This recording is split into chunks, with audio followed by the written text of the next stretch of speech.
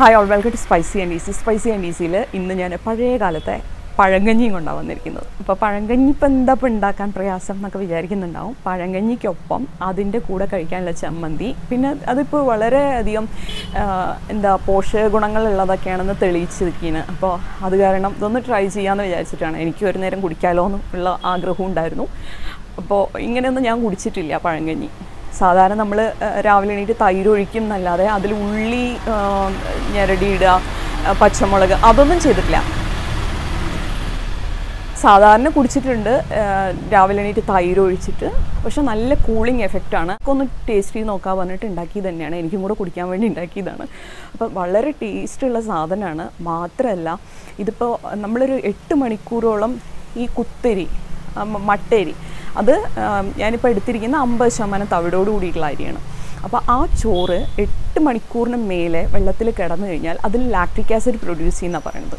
അതുകൊണ്ട് അതിൽ iron potassium ഇതൊക്കെ ഒരുപാട് നമുക്ക് അതിൽ ഇൻക്രീസ് ആവും, ഡബിൾ ചെയ്യുന്ന പറയുന്നത്. ഇപ്പോൾ ഉള്ളതെന്നും ഡബിൾ ചെയ്യുന്ന പറയുന്നത്. അപ്പോൾ അത് ഒരു ബൗളൊക്കെ കഴിച്ച് കഴിഞ്ഞ് കഴിഞ്ഞാൽ ദേഹത്തിന് വളരെ നല്ലതാണ്. അപ്പോൾ എല്ലാവരും ഒന്ന് ട്രൈ ചെയ്ത് നോക്കുക. പ്രത്യേകിച്ച് സ്ത്രീകൾ. B6 B12 ഇതിൽ ഒരുപാടുണ്ട്. അപ്പോൾ നമ്മുടെ എല്ലുകൾക്കുള്ള ബലം ഉണ്ടാവും. പിന്നെ ചർമ്മത്തിന് കൂടുതൽ തിളക്കം വരുന്ന പറയുന്നത്. അപ്പോൾ ഡെഫിനറ്റ്ലി നമുക്ക് ആഴ്ചയിൽ 2 ദിവസം ഇത് കഴിച്ച് നോക്കാം. ഇതുകൊണ്ട് ദോഷമൊന്നും വരാനില്ലല്ലോ. നമുക്ക് ജസ്റ്റ് ഒന്ന് ട്രൈ ചെയ്യാം. അസുഖങ്ങളിൽ നിന്നൊക്കെ നമുക്കൊന്ന് രക്ഷപ്പെടാം. കാരണം പഴയ ആൾക്കാർക്കൊന്നും അസുഖങ്ങളില്ല. നമ്മൾ തന്നെ ഒന്ന് നോക്കിയാൽ അറിയാവുന്നതാണ്. ഒന്ന് നോക്കൂ, പഴയ കാലത്തൊന്നും ഇത്ര അധികം വലിയ അസുഖങ്ങളൊന്നുമില്ല. ഇപ്പോൾ ഉണ്ടാവുമായിരിക്കും, പക്ഷേ അവർക്കൊക്കെ ഒരു 60 വയസ്സ് കഴിഞ്ഞാലാണ് അതൊക്കെ തുടങ്ങുന്നത്. നമ്മൾക്കൊക്കെ 30-35 ആകുമ്പോഴേക്കും ഫസ്റ്റ് വരെ ഷുഗർ, പിന്നെ അതിൻ്റെ പിന്നാലെ ക്യൂ ആണ് കൊളസ്ട്രോള്, BP. 2 ദിവസം നമുക്കിത് കഴിച്ച് നോക്കാം. ഇപ്പോൾ കുട്ടികൾക്ക് തന്നെ രാവിലെ എണീറ്റ് നമ്മൾ ഈ ഹോർലിക്സ്, ബോൺവിറ്റ ഒക്കെ കൊടുക്കുമ്പോൾ രാവിലെ എണീറ്റ് ഈ മധുരം കുടിക്കുന്നതിനെ ചിലപ്പോൾ നമുക്ക് ഛർദ്ദിക്കാൻ വരും. നമ്മൾക്ക് കൊടുക്കുന്ന നമ്മൾക്ക് തന്നെ ഇഷ്ടമല്ല അതൊന്നും. എന്നാലും നമ്മൾ കുട്ടികളെ നിർബന്ധമായിട്ട് കുടിപ്പിക്കുന്നതാണ് ഈ ഹോർലിക്സും ബോൺവിറ്റയൊക്കെ. ഇതിലൊന്നും ഒന്നുമില്ലാന്ന് ഇനിയും നമുക്ക് കുറേ കാലം കഴിയുമ്പോഴേ മനസ്സിലാവുള്ളൂ. അപ്പോൾ ഇപ്പോൾ ഈ സ്റ്റഡീസൊക്കെ നടത്തി ഇത് തെളിയിച്ചുകൊണ്ടിരിക്കുന്നത് നമുക്ക് ഇത് ഏത് സമയത്തും കഴിക്കാവുന്ന പഴങ്കഞ്ഞിയാണ്. തണുപ്പ് കാലമായാലും ചൂടുകാലമായാലും ഇത് ഒരുപാട് രോഗപ്രതിരോധ ശക്തിയുള്ളതും കൂടെയാണ്. അപ്പോൾ ഈ മഴക്കാലത്താണെങ്കിലും ചൂടുകാലത്താണെങ്കിലും നമുക്ക് വരുന്ന ഈ ഇൻഫെക്ഷൻസൊക്കെ തടയാൻ ഇത് സഹായിക്കും. അപ്പോൾ അതെല്ലാവരും ഒന്ന് ട്രൈ ചെയ്ത് നോക്കുക. പിന്നെ എൻ്റെ ചാനലിന് സബ്സ്ക്രൈബ് ചെയ്യാത്തവരൊന്ന് സബ്സ്ക്രൈബ് ചെയ്യുക. തൊട്ടടുത്തുള്ള ബെല്ലൈക്കൺ ഒന്ന് പ്രസ് ചെയ്യുക. നിങ്ങളുടെ സപ്പോർട്ട് എനിക്ക് വളരെ അത്യാവശ്യമാണ്. കമൻറ്റ്സ് വളരെ ഇമ്പോർട്ടൻറ്റും. Okay, thank you. പഴങ്കഞ്ഞിയാണ്. പഴങ്കഞ്ഞിക്ക് മൺകലം തന്നെ വേണം. ഇല്ലയെന്നുണ്ടെങ്കിൽ സ്റ്റീൽ പാത്രം എടുക്കാം.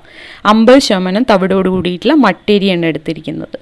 അപ്പോൾ ഈ മട്ടരി കുറച്ച് നേരം ഞാൻ വെള്ളത്തിലിട്ട് വെച്ച് കുതിർത്തിട്ട് ഒരു 8-9 വിസിൽ അതിൽ വെന്തിട്ടുണ്ട്. അപ്പം നല്ല മട്ടേരി അത്. അപ്പം അത് വേവിക്കാം. എന്നിട്ട് കുറച്ചെടുത്തിട്ട് നമുക്ക് വെള്ളം ഒഴിച്ച് വയ്ക്കാം. അപ്പോൾ ഇതാണ് ഒരു രാത്രി മുഴുവൻ, ഒരു രാത്രി മീൻസ് ഒരു 8 മണിക്കൂറിൽ കൂടുതൽ വെള്ളത്തിൽ കിടക്കുന്നത്. അപ്പോൾ അതിൽ നിന്നാണ് ലാക്റ്റിക് ആസിഡ് പ്രൊഡ്യൂസ് ചെയ്യുന്നത്. അപ്പോൾ അത് 100 ഗ്രാം ചോറിൽ 3.4 മില്ലിഗ്രാം അയേൺ ഉണ്ട് എന്നാണ് പറയുന്നത്. അത് 73.91 മില്ലിഗ്രാമായി വർദ്ധിക്കും. അപ്പോൾ എത്ര ഇരട്ടിയാണ് വർദ്ധിക്കുന്നത് നോക്കൂ. അപ്പോൾ അതാണ് ഇത് അത്രയും ഗുണമുള്ളത് ആണ് പറയുന്നത്. പിന്നെ എല്ല് നല്ല ബലം ഉണ്ടാവും. അങ്ങനെ കുറേ കാര്യങ്ങളുണ്ട്. വൈറ്റമിൻ B6 B12 ഒക്കെ അത് ഇഷ്ടം പോലെയുണ്ട്. അപ്പോൾ ഞാനിത് അടച്ചു വയ്ക്കുകയാണ് 8 മണിക്കൂർ. അപ്പോൾ അതിൻ്റെ ഇടയിൽ നമുക്ക് ചമ്മന്തി ഉണ്ടാക്കാനുള്ള ഇത് ചെയ്യാം. ഒരു 5-6 ചെറിയ ഉള്ളി, കുറച്ച് പുളി, പിന്നെ നമ്മുടെ ചുവന്ന മുളക്. ഈ ചുവന്ന മുളക് ഞാൻ എന്താ ചെയ്യണമെന്ന് വെച്ച് കഴിഞ്ഞാൽ അടുപ്പില്ലാത്തവർക്കാണെങ്കിലും കുഴപ്പമില്ല, സ്റ്റൗവിൽ വെച്ചിട്ട് ഒന്ന് ചുട്ടെടുക്കുകയാണ്. ഈ ചുട്ടെടുത്ത മുളകിൽ ചമ്മന്തി അരച്ചാൽ നല്ല ടേസ്റ്റാണ്. ഇതിൽ അമ്മിക്കല്ലില്ലെങ്കിലും പ്രശ്നമില്ല. നമുക്കത് കുറച്ച് ഉപ്പിടുക കേട്ടോ. നമുക്കത് അമ്മിക്കല്ലില്ലാതെ കല്ലിൽ വെച്ചിട്ട് കുത്തിയെടുത്തിട്ടുള്ള ചമ്മന്തി ഉണ്ടാക്കാം.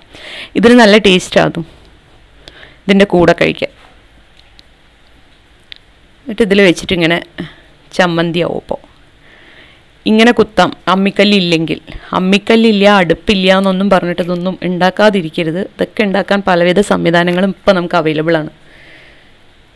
ആദ്യം മുളക് ചതയ്ക്കുക, വെള്ളം വേണ്ട അതിൽ. പിന്നെ ഉള്ളിയുടെ ആ ജ്യൂസിൽ ബാക്കി എല്ലാം കൂടി ഒന്ന് ചതച്ചിട്ട് കുറച്ച് വെളിച്ചെണ്ണ ഒഴിക്കുക മുകളിൽ. ഇത്രയേ ഉള്ളൂ ഈ ചമ്മന്തി. അപ്പോൾ പഴങ്കഞ്ഞി കഴിക്കാൻ നമ്മുടെ കയ്യിൽ ഇഷ്ടമുള്ള സാധനങ്ങൾ ഉണ്ടാവും. കാരണം അച്ചാർ നമ്മുടെ വീടുകളിലൊക്കെ സുലഭമാണ്. ഉപ്പിലിട്ടത് എന്തായാലും ഉണ്ടാവും. പിന്നെ ഇതങ്ങനെ കുറച്ച് ചമ്മന്തി അരയ്ക്കാവുന്നതേ ഉള്ളൂ. അപ്പോൾ ഇത് കുടിക്കുന്നത് കൊണ്ട് നമുക്ക് ഫുൾ ടൈം രാവിലെ തൊട്ട് വൈകുന്നേരം വരെ നല്ല ഊർജം കിട്ടും. പിന്നെ ശരീരം നന്നായി തണുപ്പിക്കും. ഇതിൽ സന്ധിവാതം, ഹൃദയ സംബന്ധമായ അസുഖങ്ങൾ ഒന്നും വരില്ല. കാരണം അതിൽ സെലേനിയം ഒരുപാട് അടങ്ങിയിരിക്കുന്നുണ്ട്. ഇതിപ്പോൾ ചമ്മന്തി റെഡിയായി നമുക്ക്.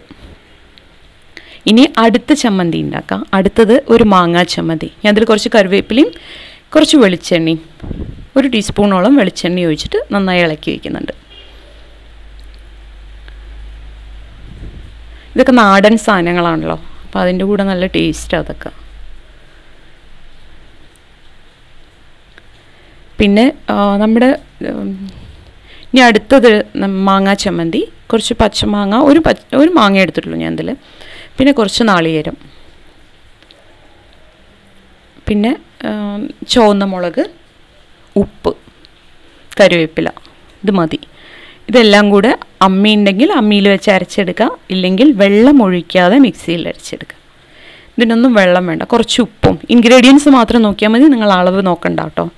അളവ് നിങ്ങളുടെ സൗകര്യത്തിനനുസരിച്ച് എടുക്കാം.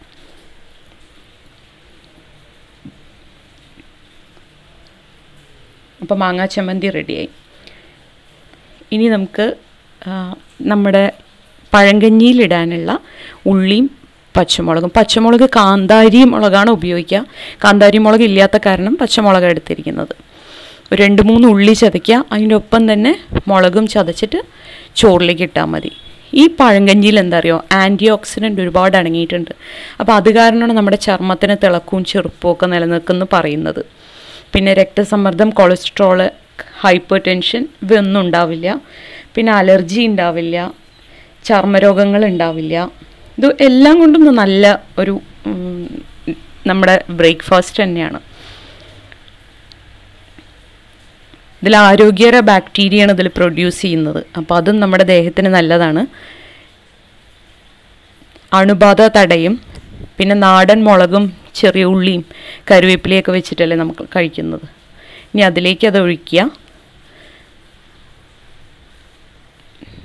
പച്ചമുളകും ഉള്ളിയും കൂടെ ചതച്ച് ഇനി കുറച്ച് തൈരും കൂടെ അതിലേക്ക് ഒഴിച്ചിട്ട് നന്നായി ഇളക്കുക. തൈര് നല്ല കട്ട തൈര് തന്നെ എടുക്കുക.